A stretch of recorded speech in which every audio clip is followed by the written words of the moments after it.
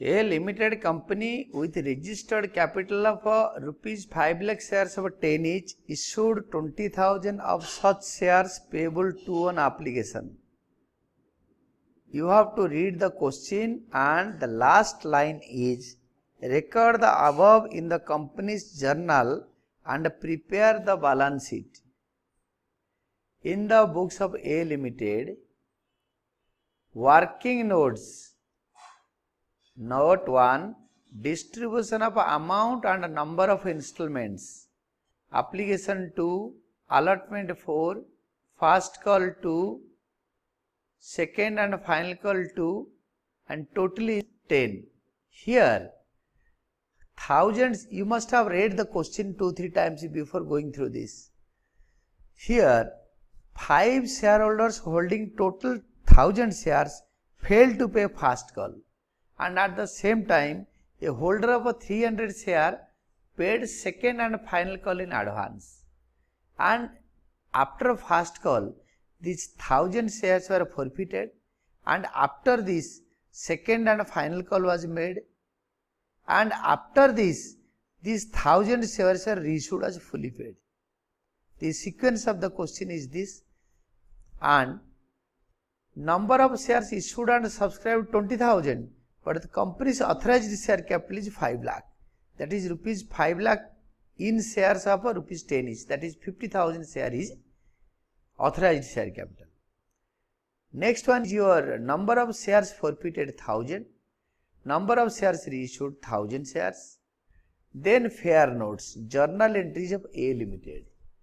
We have to start with the first entry after drawing a good journal format.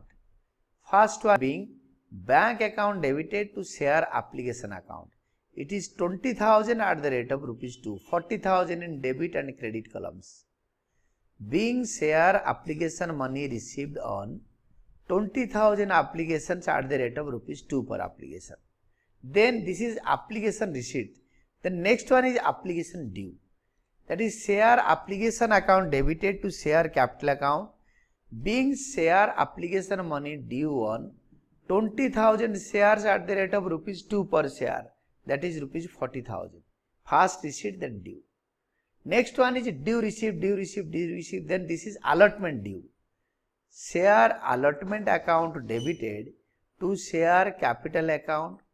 Being share allotment money due on 20,000 shares at the rate of rupees 4 per share. 20,000 into 4, that is 80,000. This is due entry for allotment, allotment money due.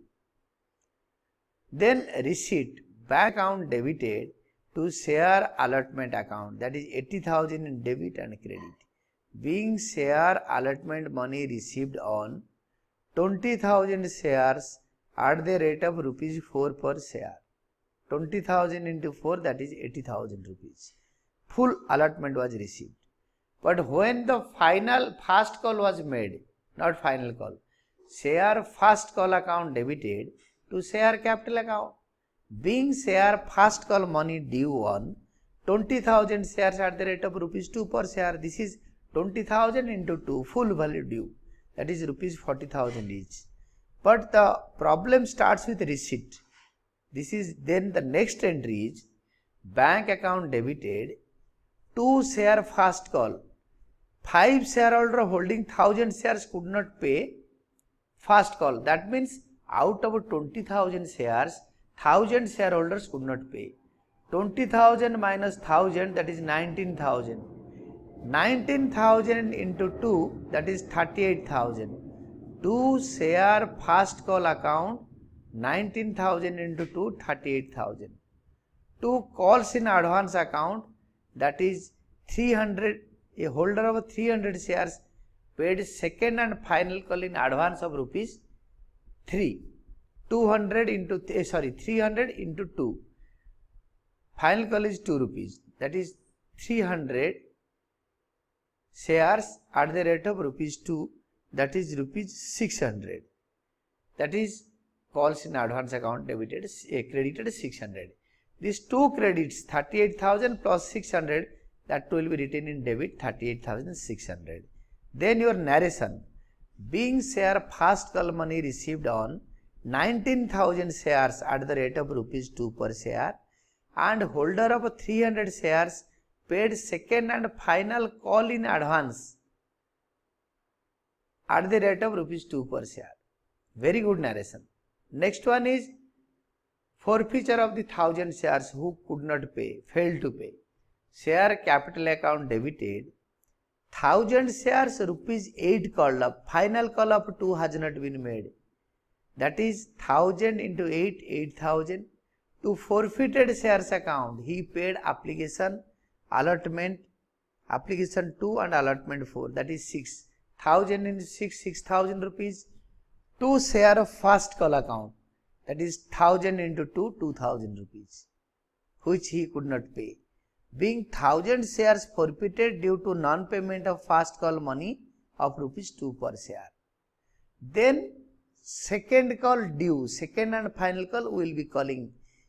It is clearly mentioned in the question. Final call was made. After the forfeiture, final call will be made on balance shares. 20,000 shares were there, 1,000 could not pay, hence 19,000 paid. Share second and final call account debited to share capital account. 19,000 into 2, 38,000 both debit and credit. Being share second and final call money due on 19,000 shares at the rate of rupees 2 per share, and no due entry is made on 1,000 forfeited shares. 1,000 share forfeited shares, no due entry was made. 1,000 into 2, 2,000. Hence, share second and final call account debited to share capital account, that is 38,000 in debit and credit columns. Next one, we received all the money. Simple entry, bank account debited, calls in advance account debited to share second and final call account.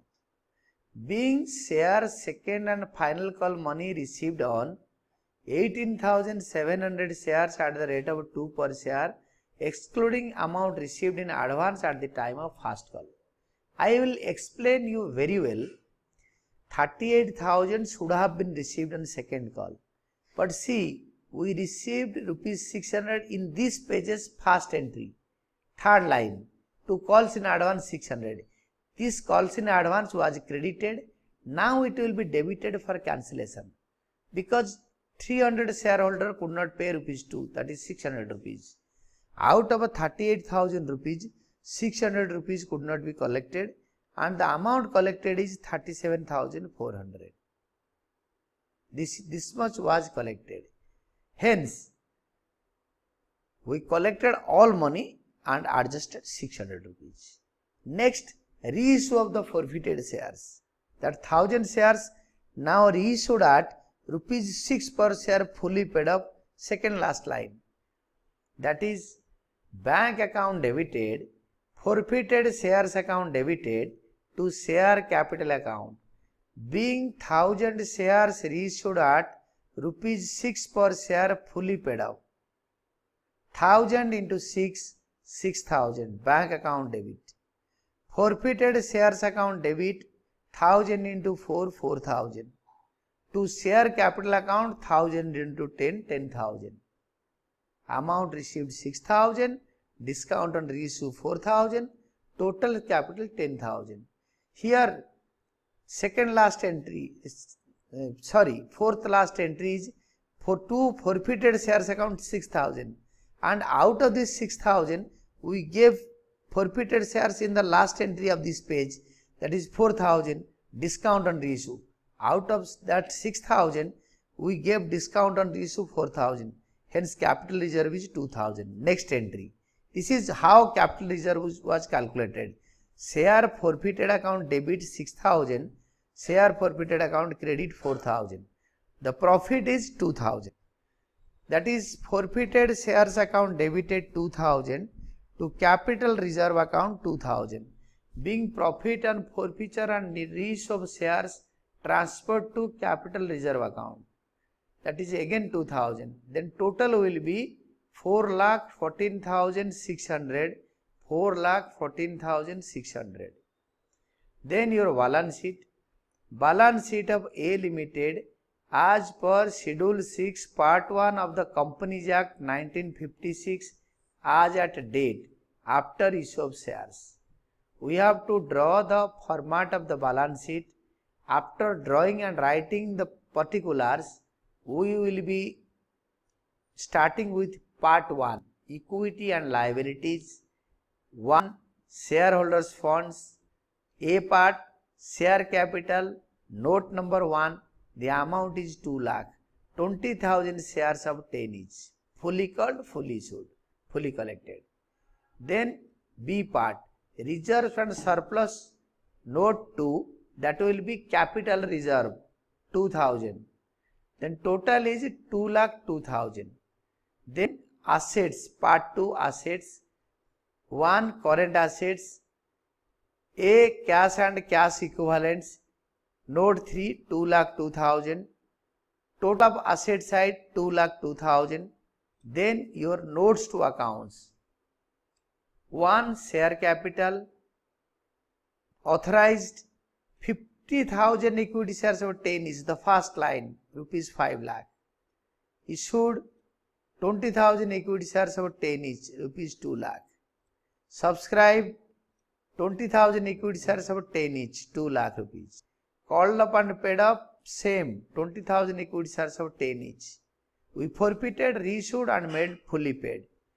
Then reserves and surplus, capital reserve account 2 lakh, 2,000, sorry, on forfeiture and reissue of shares. Third working note. Third note, cash and cash equivalents, cash at bank 2 lakh 2,000. And this is the final answer.